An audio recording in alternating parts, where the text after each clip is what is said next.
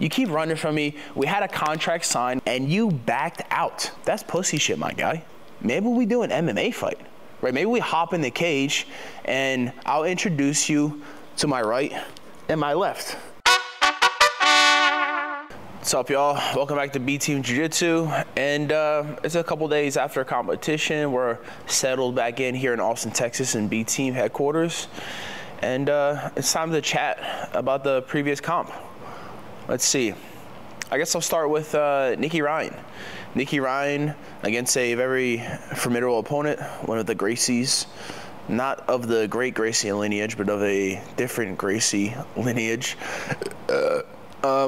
Let's see. He had a pretty tough match. I feel as if Nicky Ryan has like a mental block sometimes when it comes to competing. I'm gonna go out of my way nowadays to try to build his mental side of jiu-jitsu, his mental side of competing, just because I believe that if he changes how he thinks, how he approaches competition, we can see a different animal, a different beast when it comes to the competition time. Maybe even something like a sports psychologist could help Nicky Ryan perform at his best. And I say this just because I truly believe that Nicky Ryan is one of the best grapplers in the world, let alone his weight class. From the technicality to the ability to teach and to even like performing inside the gym. If you see the way Nicky performs every day inside practice, you would be like, this guy's gonna win adcc. There's no doubt in your mind. And if that same guy that is in training shows up to competition, he will be undeniably the best grappler in his weight class. Now, there is like some things that I do personally that help me get the most out of my competition that I believe, you know, Nicky Ryan could do. I did see him get a good warm up in this previous match, which was different than some of his other matches. I gave him like a warm up routine, and I saw him like, you know, kind of do a version of that, which made me proud. And I felt like he went out there with a good warm up, which is super necessary to go out there hot, you know, almost sweating prior to stepping on the competition mats. One, it prevents injury, and two, you never want to go out there cold to do battle. Got to be warm. In addition, I like to tell myself a couple of different things. Like, I mean, shameless plug, but I have an instructional called pre-match ritual that I break down my pre-match routine, and something I've been doing for years. But personally, like, I'll just show appreciation towards even having the opportunity, the ability to compete, because not everybody does. Besides that, I do a few different things. But if I can get like if I can find a way for Nicky Ryan to compete, I don't want to say fearlessly, but maybe compete carelessly, then I feel as if we will see the best version of himself. Like, there's a lot of pressure on Nicky Ryan because he has his brother, you know, considered you know, one of the greatest grapplers of all time, and you know, people look at him like he should be that, but he's a different beast, completely different physique, different style of grappling, and he will find his own success very soon. So I'm gonna go out of my way, and to try to help Nicky Ryan. It's intimidating for me to try to give him advice sometimes because he's so knowledgeable, but I'm not talking about knowledge advice. I'm talking about like mental advice, or like how he should approach a match advice. So just a different aspect. Like, you know, you hear Conor McGregor talking about fighting and whatnot, how it's like 80 or 100% mental, and it's completely true. Cool, if you can do stuff in the gym, that's great, but the mental side is competing, right? Super intense mentally. So with that said, Nicky Ryan didn't show his best version. He also got injured in the match, which I hate to see the guy get banged up, man. He's like one of my good friends, and to see him, you know, after the match limping around, his legs all swollen, he had like a weird position that he landed in. He's just not the luckiest guy. Like, he gets banged up here and there, and it hurts my heart to see him injured, man. I hate it. All right, so let's talk about Heisam. Heisam Rita going against a very tough grappler, right? Mason Fowler. He won a few tournaments, won ADCC invitation, or he won UFC Fight Pass Invitational a few tournaments ago. He submitted his way through that tournament, I believe, and then he even beat. Did Mason beat Craig one time? Yes. Twice in submission underground. So, you know, Craig Jones is, you know, one of the greatest grapplers of all time. So Mason, you know, had a tightly contested match against Craig, and he ended up winning a few years back. So Mason Fowler is a phenomenal grappler, right? Very well-rounded guy, good wrestling, good ability to create scrambles, and you know he's in shape. He doesn't really get tired.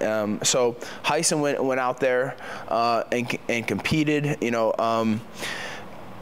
It was my inclination that prior to the match, I was telling Heisam, I was like, listen, bro, your best opportunity is to stay on top of this guy, right? Don't pull guard and wrestle with him and you know, try to beat him from top position. At the end of the day, you know, Heisam made a couple errors in his game, and he ended up losing the match. But you know, he's got a ways to improve, and Heisam has all the athletic ability, in the world. He's got the physique, the speed, the strength, but he lacks some technique here and there. And you know, he definitely, in the future of his competition career, especially at B team, we're gonna do a good job of sharpening up his technique, adding different tools to a previously one-sided grappler, essentially. You know, he has great judo, pretty good, pretty decent guard and whatnot. But if we can, I believe that we can make Heisam a bit more dynamic, and it'll make the opponent have a harder time expecting what's going to come next.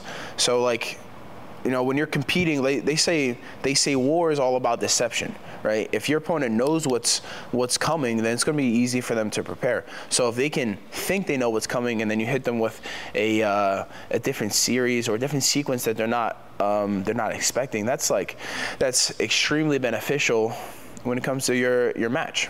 So, you know, in the future, I'd really like to help Heisam add different tools to his game, because he's got the athleticism, he's got the want to be really good, to be great. So we're gonna make sure we get him there. And then as for my match, I won in a very dominant fashion. Nicky Rod versus Nicky Rod, the black belt slayer. Even though I'm a brown belt, you know what I mean, but I'm the black belt slayer. I slay the belts. You feel me? Nicky Rod versus Yuri Samoas. Yuri Samoas, multiple-time ADCC champion, and the current reigning absolute ADCC champion. So, a very tough opponent, right? Guy's been in the game. He's been doing jiu-jitsu for probably as long as I've been alive. So you talk about 20+ years of training jiu-jitsu, 10+ years at the competing at the highest level of jiu-jitsu. And you know, I went out there and I won, as I said I would, in a very dominant fashion. I go out there, I show different aspects of my game. I was able to pull guard, sweep them, you know, wrestle up, get on top of them, pass guard multiple times, pass them out to position, control the match. But I didn't get the submission, even though I had some opportunity to, and that was due to me playing too conservative.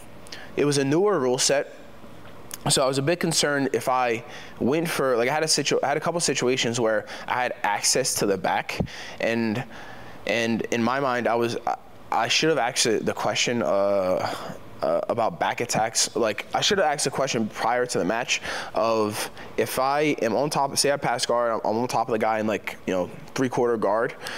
If I start attacking the back, which is not technically a submission but a control position, if I start attacking the back and the guy ends up on top, hypothetically, would that be a sweep for the bottom guy? So it was my fault that I didn't ask that question, so I was unsure, which prevented me from taking the risk of going for the back, or which ultimately prevented me from getting the submission early on. So if I could go back in time, I would have asked that question, and that would have gave me more confidence in attacking the back, not worried about the sweep point. You know what I mean? So in our match, yeah, I was able to pull guard, wrestle up, get on top of my opponent, pass him, and although I did body lock pass him early on, I also showed some loose passing, right? I passed like, I used a bit of high stepping to get to north-south position, and I was able to pass guard that way. So we're starting to see a different dynamic towards Nicky Rod's game, right? Or just like I said earlier, you know, hitting them where they least expected, where they least expect it. So deceiving your opponent, you know what I mean? If they know what to expect, it's easy. If you hit them with something that they're not used to, they're unexpecting, it's pretty good. He already said before his match that if he got on top of me that he would dominate the match, that he would win, and that's not the case. You know, I was able to pull guard, and he wasn't able to pass or control me in any way. So I'm very proud of my ability to pull guard against a multiple-time ADCC champion. Right, guy won 3 gold medals in the Olympics of Jiu-Jitsu. So truly impressive career, and then even more impressive that a 5-year brown belt is able to go out there and win in dominant fashion. After the match, right, I get to the hotel and I'm like, I'm in the elevator with Marigali, and I'm just like looking at him, not saying anything, just looking at him. He's looking down because, you know, I'm the alpha and he can smell that. So it's a bit intimidating for, you know, a guy like that to be around me. So we just go our separate ways, go to the rooms or whatever. And then once I get to my room, I see an interview with Marigali, and he called me a donkey, right? They were like, because, you know, Marigali submitted Penna, or Penna just gave up, really. And then in an interview, they were like, oh, who's your next match? He was like, I don't know, like, I'll pick whoever I want. They were like, well, why don't you go against Nicky Rod? And he just deflects it right away. He's like, oh, but what does he want? What does he want? Bro, what have you won in the world of no-gi? You've actually never won any tournaments in the world of no gi. You're doing gi stuff, right? You've won worlds or whatever in the gi, IBJJF worlds and shit. Cool. Different fucking sport, my guy. So he's over here trying to criticize me as if I have no success in the world of no gi, but ADCC North American Trials champion, which Marigali never won and could never win ADCC American Trials. I've also 2 silver medals, which is fucking, that sucks, right? Didn't win in the finals, but made it to the finals of ADCC twice with minimal experience, with a 1.5 year experience, and then with about 3 years of experience of jiu-jitsu. 2 silver medals.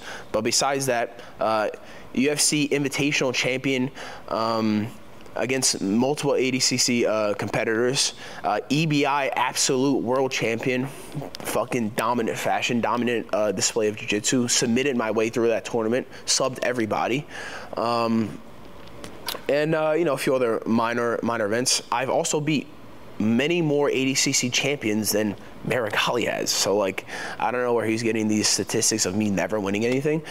It's kind of cringe to watch him do interviews, because he is trying his hardest to act like Gordon, but he is not Gordon, right? He tries to preach like the authenticity is everything. I guess he's kind of authentic in the sense that he's a douchebag. I'm sure you guys saw the video of him cursing out one of UFC's workers, a lady that's super nice. She's just doing her job, and he's trying to like get out onto the stage to watch his teammate compete. And she's asking him like, hey, like, are you supposed to be here? And he's like, I don't know exactly what he said, but something like, fuck you, leave me alone, or like, you know, something just kind of grimy and kind of rude, really rude to a lady that's just doing her job. So that was extremely disrespectful to just a nice lady that's just working for the UFC. And I'm happy we got that on film to show his true colors. That's like, dude, how can you have no respect for your elders, you know what I mean? Or just for people in general. Like, you don't go around, like, even if you think you're hot shit, don't disrespect people. Like, I know I'm great. I know I'm better than everybody, but I'm not out here like disrespecting humans, you know what I mean? Life is tough enough. Let's fucking be nice to each other.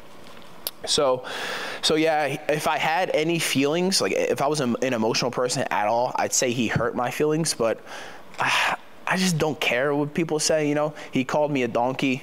donkeys are cool. I don't know what to say. Like, they're hard-working donkeys can pull some weight, you know what I mean? So, with that said, Marigali, let's have a match. You keep running from me. We had a contract signed with Flow Grappling, who's #1, and you backed out. You signed the contract, and then 2 days later, you're like, wow, you're not going to win this match. You realize that. You probably talk to your team. Coach is probably like, hey, this ain't going to go well for you. And then you backed out of our contract. That's pussy shit, my guy. So let's do this, Marigali. Let's have a match. Whatever rule set, whatever promotion, UFC Fight Pass, Full Grappling, let's get down and dirty. And if that's not good enough for you, maybe we do an MMA fight, right? Maybe we hop in the cage and I'll introduce you to my right and my left, right? I mean, that sounds pretty cool. You're a confident guy, Mr. Marigali. So let's confidently do battle.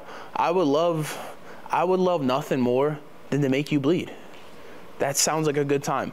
And if that's not good enough, you know, we in the great state of Texas, we have this amazing, like, Americanized law called mutual combat. So if you really don't like me, maybe we could just set up a time and place and we do the battle, right? Whatever you want.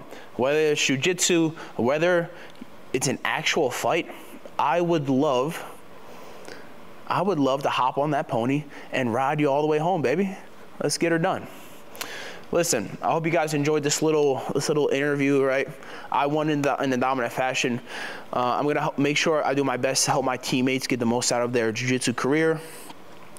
Gordon, you saw my call out, $50,000 on the line. You denied it. We know why you denied it, because I'm the best grappler in the world, right? #1 right here. You don't want that smoke, boy. So Gordon denied my 50K bet, 100K on the line, bet match. He don't want it. Marigali, you're scared of me. We know this. I got the physique. I'm more handsome than you. You look like a worm on steroids. It's kind of embarrassing. You're doing gear, but you still have the physique of when I was in fourth grade, right? You have limited muscle definition. You can deadlift all you want. You can do all the fucking weightlifting. You will never look as good as Nicky Rod. I'm the most handsome guy in the sport. It just so happens I'm also the best grappler in the sport. So keep doing your steroids, Marigali. I'll see you soon, buddy. I'll see you soon. Guys, like and subscribe, B Team Jiu-Jitsu. Buy the merch. I don't wear shirts too often, but when I do, it's always B Team stuff. Buy the merch. Check out B Team Submeta. Enjoy the breakdowns, right? We do voiceovers. We film complete 10-minute rolls, and then we voice it over. We break down the techniques, help you guys get better, and that's it, bro. I want a match. I want to compete against the best guys in the world. Gordon won a match. Marigali, I'll take you in a fight or in jiu-jitsu. Doesn't matter, buddy. Answer the challenge. Let's get her done.